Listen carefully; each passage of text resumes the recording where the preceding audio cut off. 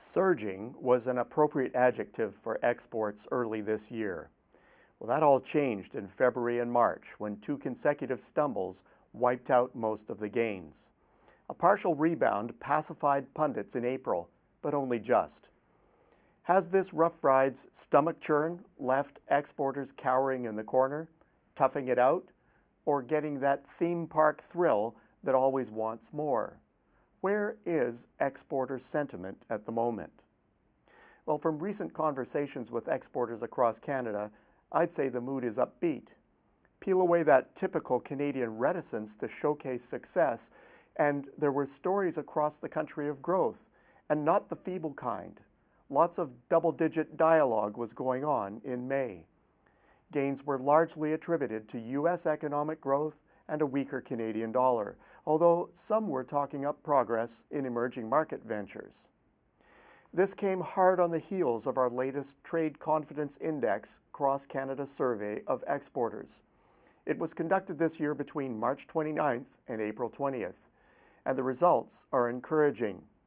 After 3 successive declines, the index rebounded to the levels seen in the spring of 2015.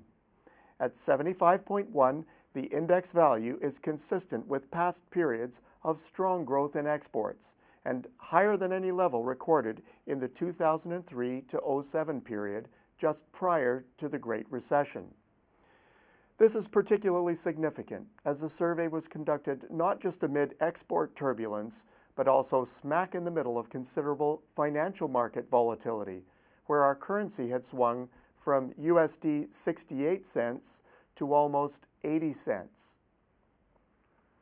Growth notwithstanding, exporters are concerned about the currency movements.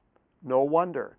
The survey shows that 87% of those polled believe that the level of the Canadian dollar is either very important, that's half of the survey just there, or somewhat important to their ability to compete in foreign markets.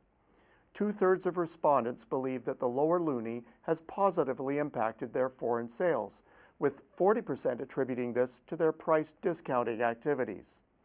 Once again, in spite of the dollar's recent gyrations and the availability of financial market mitigants, the single most common response of Canadian exporters, by a long shot, is simply riding out the ups and downs. So what moved the index this time? Good question. For all 5 Trade Confidence Index elements, those expecting conditions to improve or remain the same moved higher.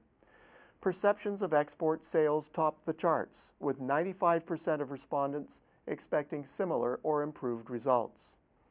Similarly strong outlooks were found in both domestic sales and international business opportunities.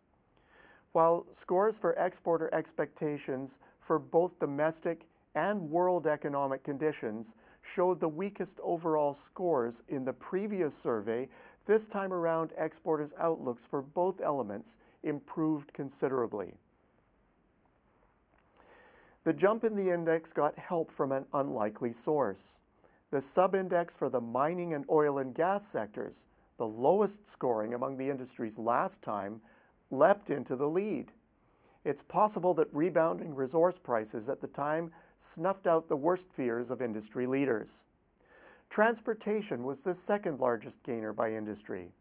Interestingly, all industries were more upbeat this time, but light manufacturing, already sporting a high score, showed the smallest survey-to-survey gain. Among the provinces, everyone improved, but Central Canada was the attention-getter.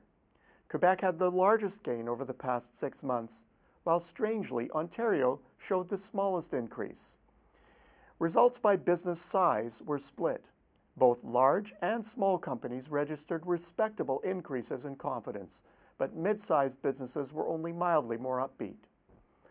On balance, the Spring Trade Confidence Index results are pleasing. In the context of economic, financial, geopolitical, and meteorological volatility, there was every reason to see pessimism continue its recent upward trend. Rising confidence amid challenging circumstances speaks to the positive developments in the economy that Canadian exporters appear to be leveraging successfully. The bottom line? Canadian exporters have taken a few blows this year, but our spring confidence survey shows that they are still in the ring and enjoying things. Why? Because their view of short-term prospects returned to a good place. Until next week, I'm Peter Hall.